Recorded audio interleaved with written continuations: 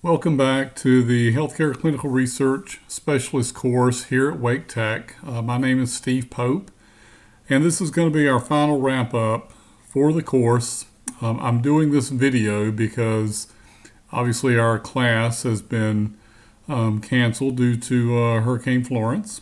So I just need to go over a couple of things with you tonight. First of all, your final exam, your exam 3, will need to be completed by 11 p.m. on Wednesday, September 19th. I will put that out on Moodle. I'll make it available for you. I will turn off the password because it won't be necessary to have that. So you should be able to access that. I would like for you to get it completed before 11 p.m. On Wednesday, September 19th. You will be receiving course certificates for your completion. So if you would email to me your mailing address, your physical address, so that we can send that to you.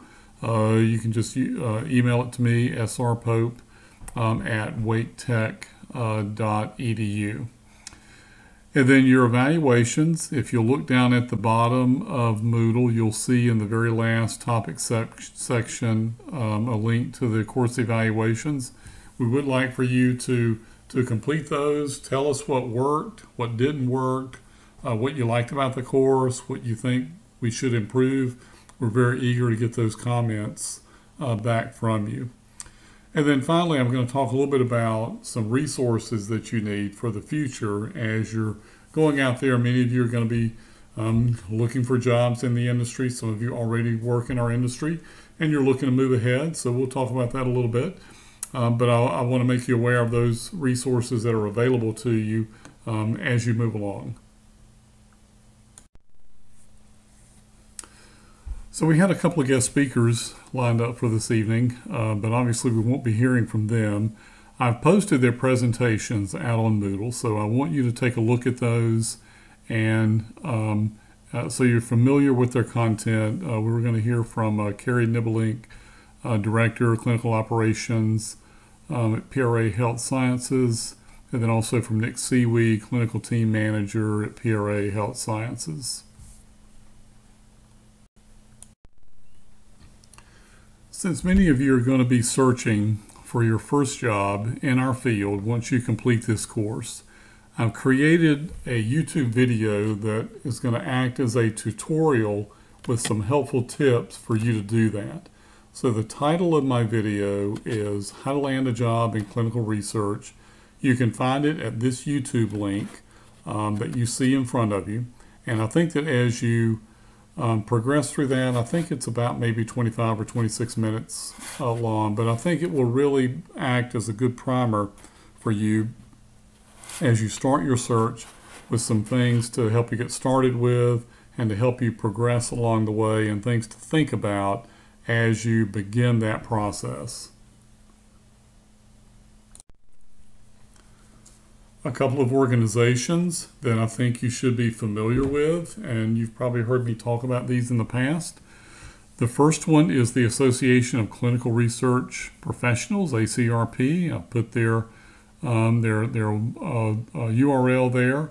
There is a local chapter of this organization that meets the second Monday of each month, and you can find that information out on the website. They also have a monthly professional journal that they produce that you can have access to. I also recommend that you check out the Society for Clinical Research Professionals, or SOCRA as they're called. They also have a local chapter and they meet the first Monday of each month here in the local area.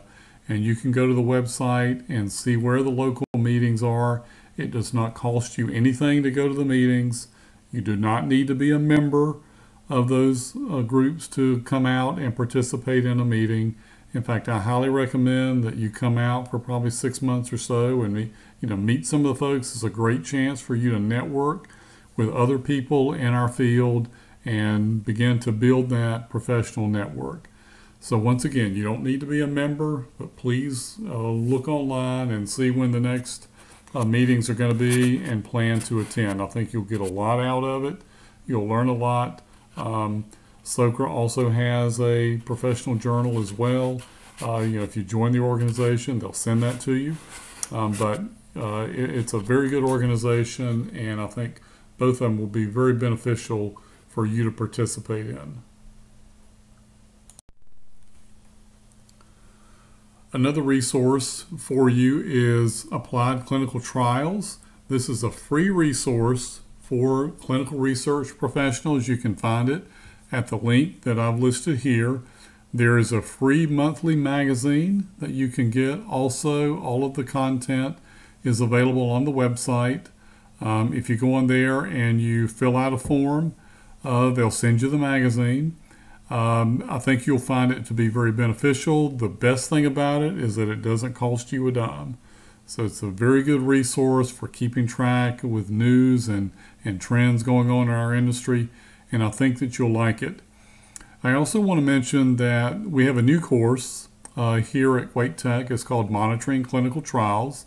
I'm teaching the course now. We just started about a month ago, and I'll be teaching another section of this course beginning in January. So if monitoring is something that you're interested in, that you want to learn more about, that maybe you think this is a career path that you might want to participate in or might want to get involved in, this would be a good class for you to take in order to learn what's involved in monitoring clinical trials. So certainly check out the Wake Tech website for that. If you have any specific questions about it, you can send me an email. I'm the instructor, so just send me an email if you have a couple of questions, and I'll be glad to answer those for you.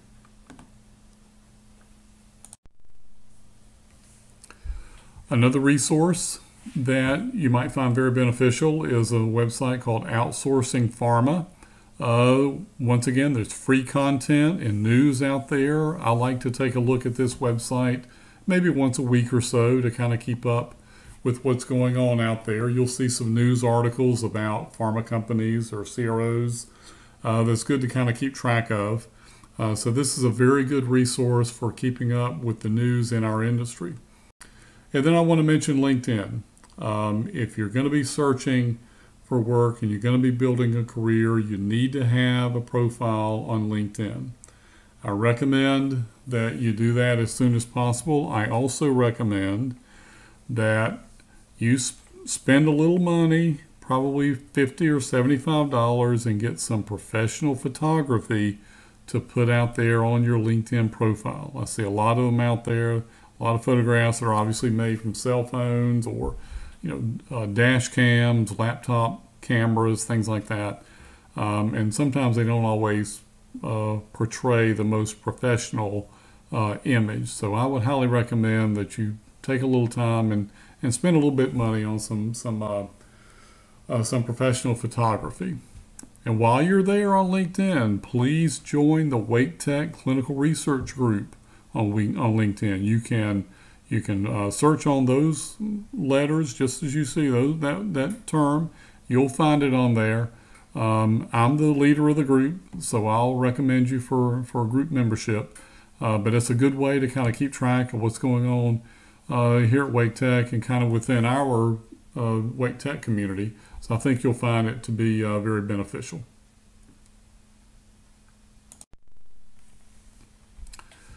Then I like to show this wheel that shows the competency domains for the clinical research professional. This actually comes out of the Joint Task Force for academic programs in clinical research. So that's a consortium of people that represent the various academic programs around the country. I know a few of the people that are part of this task force. Some of the folks are over at Durham Tech because they have an academic program, UNC Wilmington, Campbell, George Washington University, and a few of the others from around the country. But what this shows you are areas that, as a clinical research professional, you need to develop your expertise. So, for example, you need to understand the scientific concepts that are associated with research design, and then ethics and safety participation. We've talked about some of that in our class. Medicine's development and regulations. We've touched on some of the regulations related to conducting clinical trials, but there are a lot of other regulatory issues that are associated with developing new medicines. Clinical trials operations, that's an important component, and you're going to be very involved in that if you get involved, if you're going to work for a CRO, for example. Study and site management, very key to being successful. Data management and informatics, we've had quite a bit of that in our course. So the more of that you understand, the more deployable you're going to be in our industry. Number 7 is leadership and professionalism. If you're going to progress in your career, you want to develop those leadership skills. And then finally, number 8, communication and teamwork. That's very important to your success in your career, not only in our field, but in any field. So these are the various competency domains that I think everybody working in our industry needs to have some training in, needs to have some understanding and professional development in all 8 of these areas. So finally, I'm disappointed that we're not going to be meeting together for our final class, but I do wish everybody a great future. And if there's anything that I can help you with, if you've got questions, if you just want my feedback on something, please get in contact with me. Send me an email, call my cell number, send me a text message, whatever you want. I'm happy to help any of you as you progress in your career. So it's great having you in the class. I hope that you learned a few things. Please go online and complete your evaluations. Do get that final exam completed by Wednesday. And I'm going to be posting some additional content out there for everyone to participate in, in lieu of our having missed this final class.